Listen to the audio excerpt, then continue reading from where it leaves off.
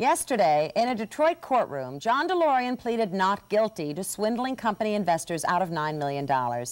This is the continuing saga of a man whose name alone conjures up visions of the wealthy and glamorous, as well as images of a sleek stainless steel sports car bearing the DeLorean name.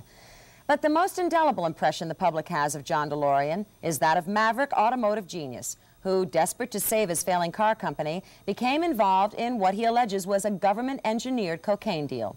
The nation watched as he was found not guilty in the most celebrated drug trafficking trial ever.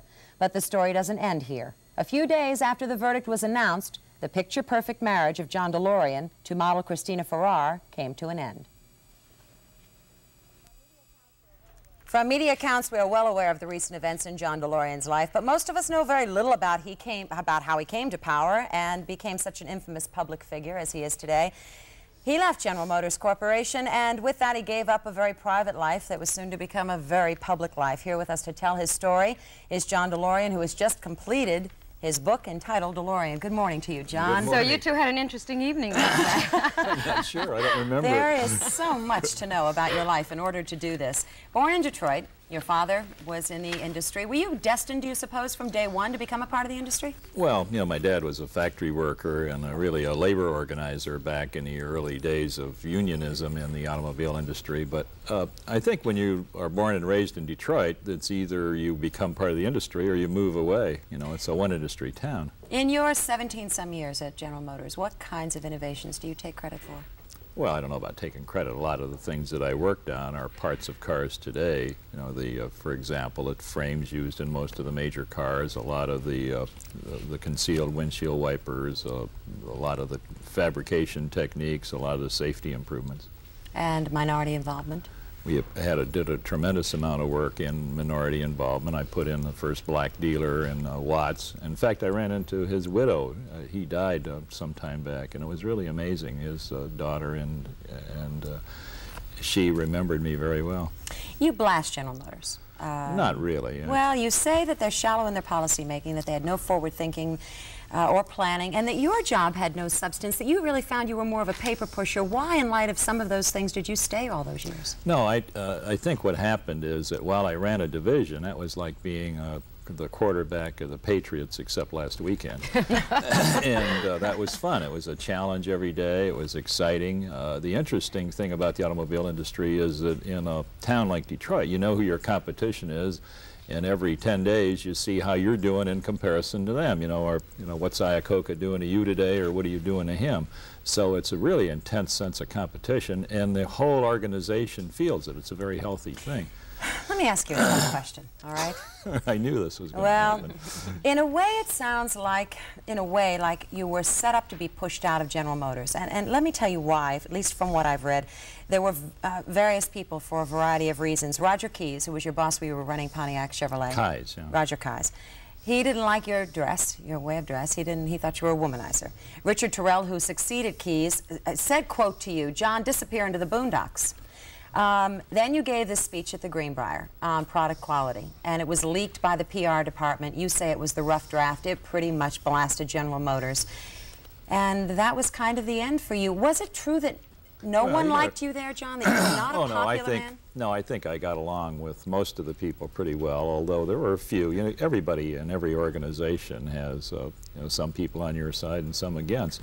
I've always gotten along very well with my peers and the people who worked under me. I've always had a certain amount of problems and confrontations with my bosses. That's been the nature of my life. But your resignation was drawn by General Motors. Is that unusual for a man who intends to resign? Was it a resignation, or were you in fact asked to leave? No, I left. I tendered my resignation almost immediately after I was promoted and given a tremendous bonus. I moved up from the head of Chevrolet to the group executive of North American car and truck operations. And I did that about a month, spending every minute and sitting in a committee meeting, listening to the same people say the same things. And I said, I just can't imagine doing this for 18 more years. I couldn't possibly survive. But just bottom line, weren't you dissatisfied? There's been so much in print about your criticism of GM. Can I just ask you?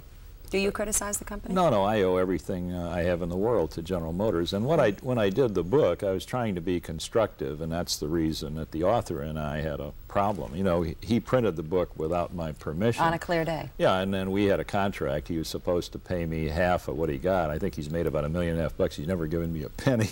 So. Well, John, as they say in the automobile industry, let's shift gears here. We've heard a lot about your automotive career, which has been very successful for the most part. But a lot of people are interested in and intrigued by your personal life and your image and lifestyle. And one of the corporate grains, I guess, that you cut against there at GM was that you liked younger women, beautiful women. You were flamboyant. You dyed your hair. You lost weight. You had cosmetic surgery. Are any of these things true? Well, some of them are true. Obviously, you know, I have liked attractive women, and now I'm reformed. I like ugly women. But no, seriously, I like ugly women, slow cars, and bad food now. Got that line down, Pat, haven't you? No, not really. But did you have, John, and I don't want to sound like we're interrogating you here, because you've already had that experience with the best, but did you have a nose job? Did you have your face lifted? No, I had my nose busted about 5 times when I played basketball, and I didn't have a nose job, but I had it straightened, and I had to have some. I had a little work. Back when I was a kid, I had a serious injury to my jaw, and I had a piece of impacted bone which had to be removed about 18 or 19 years ago.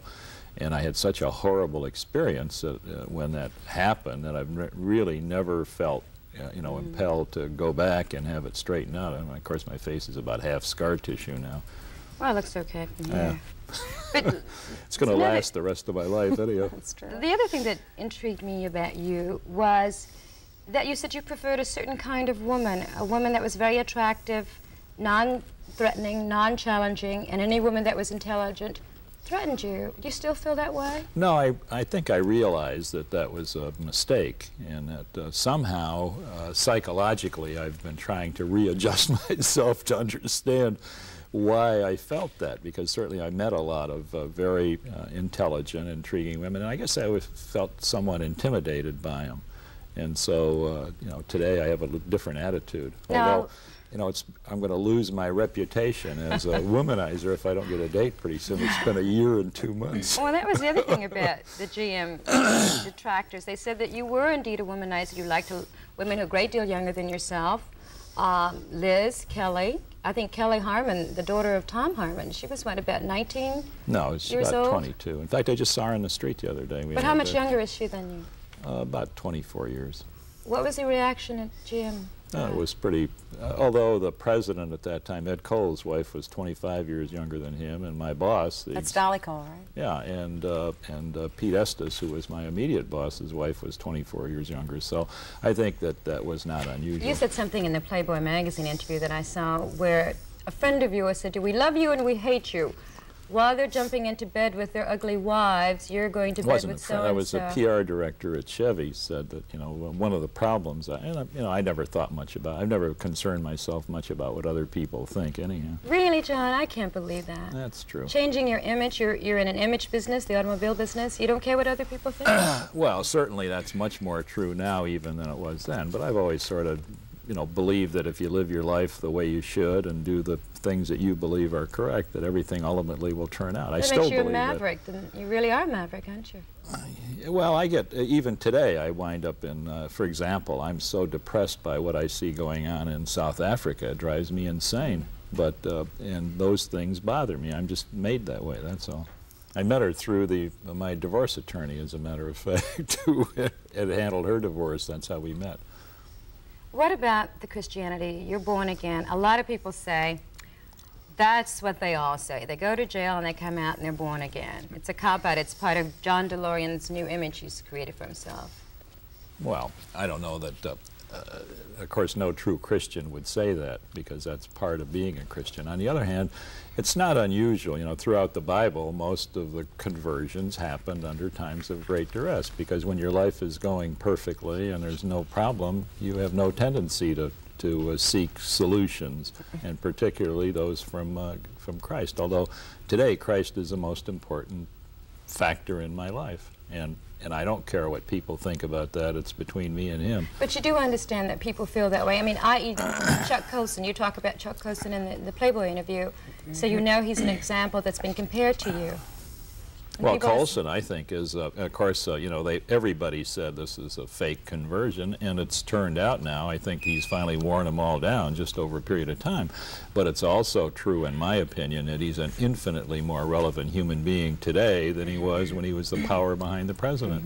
The suicide. When did you think about suicide? Well, I went through a period of, you know, feeling pretty morbid about it. My real concern was the family, the thought of going through years and years more of the same aggravation. You know, it's clear that the government's not going to let up on me, that if when we win the case in Detroit now, I'm sure they'll come back and back and back until I'm dead. Now, Christina brought you the Bible, you said, yes, to the jail. And that's when you pretty much became born again. Well, what happened was, for some reason, I couldn't quit reading it. I read it from the break of day till late at night, and one of the guards was a seminary student. He spent a lot of time with me, helped me, talked about Jesus a lot, and then eventually I had my experience there in prison, and it was marvelous. What was it, just a moment you thought of suicide? You didn't really contemplate it for well, any I length of wasn't time. thinking about that in prison at all. But, what about the effect on your children? And the one thing that interested me in reading your book, John, is how are your children? Now, you talk about what a Christian would say or not say. How are your kids, Zachary and Catherine, going to feel about you when they read the things you say about Christina in the book? Well, I don't think I treat her badly. I mean, you know, truth is a truth is a truth. And I tried to be perfectly candid, really, about everything. You know, I've told parts of my life, but I mean, really, warts and all. But we, the public, need to know that, John, about Christina's so-called attitude and ambitions and how she fainted in court and later on said, see, you said I wasn't a good actress, I fooled you. I mean, is that... Well, as I said, I just tried to be absolutely honest about everything. I felt it was important because the story is the story. I'm interested in your third child, your dream, to fulfill this lifelong dream of yours to have your own company. So you go to Europe, and is it true that McKinsey, brought him as consultant by the Brits, said absolutely not feasible, it probably won't work, but a man named Roger Mason, who was Secretary of State for Northern Ireland, ultimately put up $77 million to start DeLorean Car Company. What went wrong, John? Well, most of those facts that you just said are wrong. But we went to Northern, you know, obviously I'd had this dream. I wanted to build this automobile company. We went to Belfast because no one else would have us in the world. Everybody said it's inconceivable that in today's day that any new automobile company could survive. It's not possible. Who did give you the money? So we went to Belfast because nobody else would go to Belfast. You know, Belfast is the worst. You tried Puerto Rico first, didn't you? We went through a whole series of alternatives, and ultimately none of them worked until we went up there. And the reason they gave us financial support was that they put us in a battlefield between major Catholic and Protestant developments. And remarkably, and this is the one real tragedy of that whole thing, is we built a successful company. In 1981, the only year we were in business, we made, I think, like $27 million in the last half of the year. The only profitable motor company in Great Britain. Did the British government give you the money? What happened is, under the conservative government, we started the project under, not Roger, but Roy Mason, who was the Secretary of State under the conservative government. When the Labor government, when the conservatives were elected, they decided not to honor the contract signed by Labor. Just like remember when President Carter was in, they started building all those missile sites in Utah and Nevada. When the Reagan administration came in, they changed their mind. They still own all that. So you didn't get $77 million? Oh, we got much more than that, but we never got the last part of the contract, which was $93 million under the working capital clause, and that put us out of business. When was that? Well, when was what? When were you supposed to get the $97 million? When we opened the factory. Which was? Well, we started in production in about March of 1981. Then financial arrangement to try to bail out the company. Well, when I knew they weren't going to honor their contract, and that's where my own ego got in my way, because when that happened, anybody who had intelligence would have said, hey, if they don't want it to live, it's not going to live. But why wouldn't they want it to live when ultimately they did it in the first place to stimulate employment? But it was a different government. It says, I just went But don't they still want to stimulate government in Belfast? No, they've been selling off and closing all the businesses up there. Many of the big, almost every business in Belfast has been closed. All right, the involvement with cocaine. Talk about that. Why did it happen? You say it was Well, entrapment. it's a peculiar thing because, you know, in my life I have never, even to this day, with the exception of that one suitcase they threw in front of me, and I'm not even sure what that was, but I've never ever seen cocaine, touched cocaine, used cocaine, or been in the presence of anybody who's ever used it. I mean, that's just not the, you know, the social group that we went with are basically wine and cocktail drinkers, and they just don't use cocaine. But you say they didn't tell you it was cocaine. They just said that they had an arrangement, and that you suddenly thought you were involved with the mob, and you were frightened for your life and your children's lives. Really, what happened is that when the government, the Great British, the conservative government, elected not to live up to their contract, I knew I was in financial trouble, and I talked to everybody, anywhere, in, you know, any Arab that came along, anybody who had the potential to try to save our company, because, as I said, my ego got in the way. I said, my name is on this, I'm not going to let it die. Well, then I got a call from a man in California who turned out later to be a government informant who'd been given $360,000 tax-free for what he did. And he said he had investors. He gave me a bank reference, one of the largest banks in California. I talked to the president. The president of the bank said, yes, this man has an 8-figure deposit, which is more than $10 million, and he has good credit with us, and if he says it, we'll be glad to help finance other parts of your company. Well, that's the guy I started dealing with among 50 others simultaneously.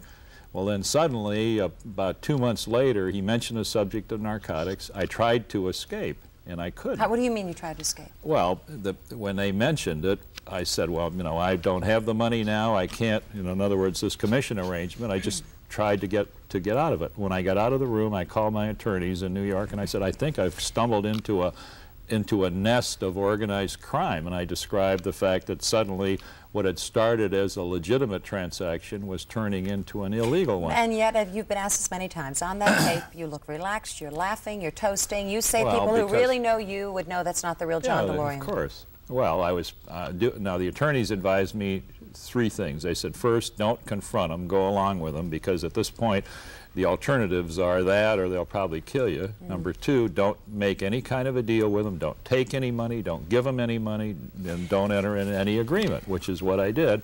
And of course, that's what the jury found. Now, that tape you have to talk about. That was totally orchestrated because the prosecutor had decided I had not committed any illegal act, and he had no chance unless they could somehow get me on tape with, you know, with some cocaine. So they demanded that I come to California on the threat of my children's lives. And when I thought I was dead. That's why I wrote a letter to my attorneys before I left. And I said, look, in the event of my death, this should be opened.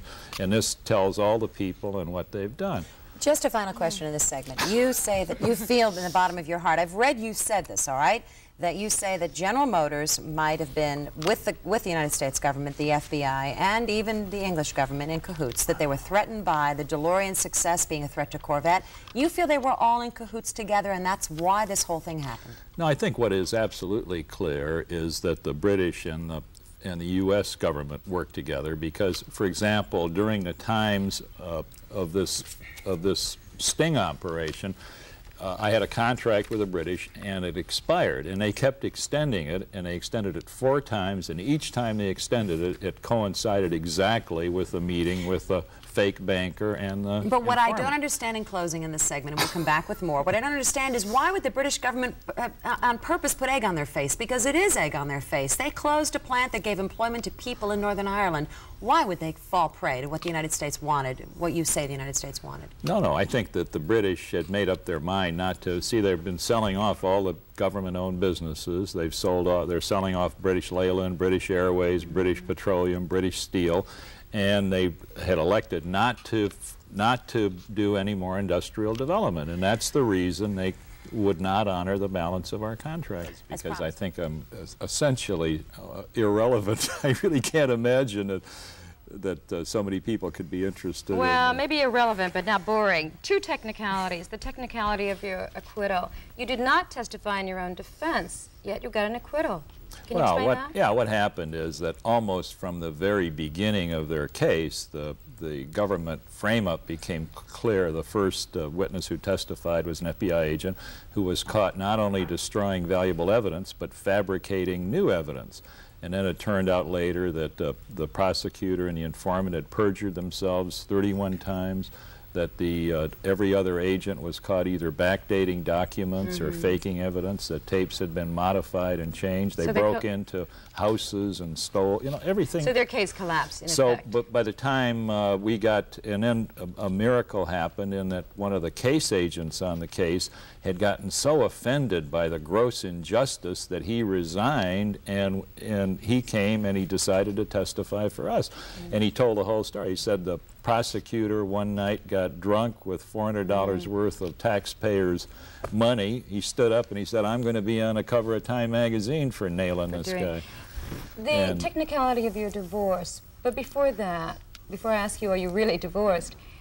Were you shocked that she divorced you? 2 weeks after the trial, we saw her standing by you, looking very chic all the time, and then suddenly we read in the papers that she's divorcing you. Yeah, I was really shocked. In fact, after going through the whole trial, you know, which I think I survived rather well, I went into a fit of horrible depression. I think I lost about 35 pounds in 3 months. Have you seen her since? Oh, yeah.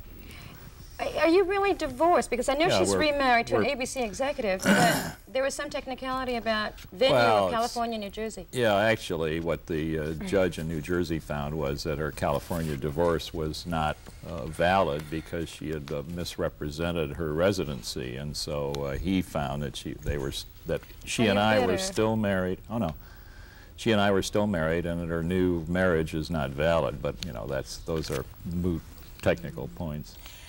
You face the indictments in Detroit, and I know you can't talk about those. But I can talk a little bit about it. Are you going to take the stand in your own defense in this trial? Oh, or I do you believe know? so. You think you will? Yes. I was on the phone this morning at 6 o'clock with the London Observer, and they told me something. They said that after this, that there have been fraud charges brought in Geneva for $17.5 million that was paid to GPD, a company set up that it's claimed was a Panamanian company with a Swiss account that was used to bring money back for your own personal use. Cullen Chapman, who is head of Lotus, has died of a heart attack. I guess that complicated things because he was part of GPD. You're aware, obviously, of these fraud charges. Are you involved in them? Will you then go to Geneva to face further charges? Well, no, you're telling me something that I had never heard before. I never heard of anything over there. But I have to say this, that first, all of these allegations had been previously investigated by Scotland Yard, and we have documents from them saying that there's absolutely no basis in them. Number two, when I was acquitted in California after this horrible embarrassment that the Department of Justice suffered, I was told by many, many people, including agents, that they're not going to quit. In fact, an agent got on a phone interview last night on radio and said, you know, when you win this, that isn't going to be the end of it. They're going to keep coming after you till you're dead. Is it coincidental with your book coming out that they're bringing this up at the same time? Well, what's really peculiar is that grand jury's in its 3rd year, and suddenly, the week my book comes out, and I start the book tour so that, of course, people like you can try to humiliate me about this subject, it suddenly comes up, which is completely illogical. But I will say this.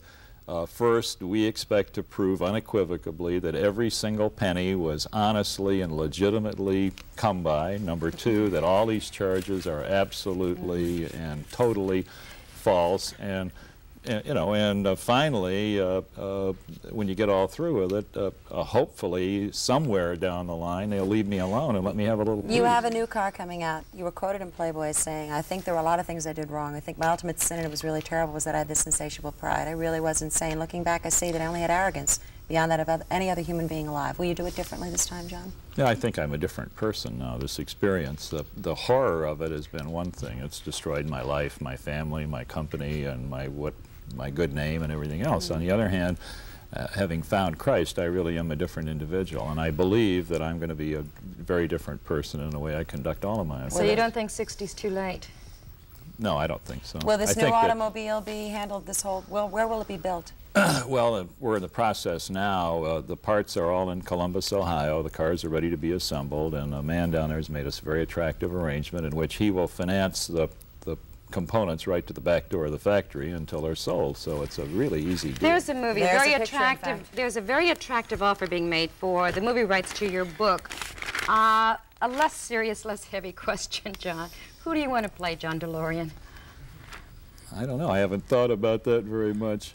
I don't know. It's hard to tell. I don't think I'd be a good judge of who should play me. Oh, I got a few people in mind. Do you think the John DeLorean of the future will find some happiness and maybe a sense of internal peace that you haven't had for quite a while now? Well, I tell you what shakes you up right now is that, of course, the only time I really find peace is, of course, I'm going to L.A. this weekend, and of course, my two kids hug me, and our little sheepdog jumps up and licks your face. Suddenly, you forget all of the other things in the world. But I pray that someday I will have some peace, and that my children can have some. Well, John, we really hope that for you too. For better or for worse, whether you're right or wrong, we're not the ones to judge you. This is John's new book. It is called DeLorean. It is his explanation of all that he has gone through, and I promise you it is fascinating reading.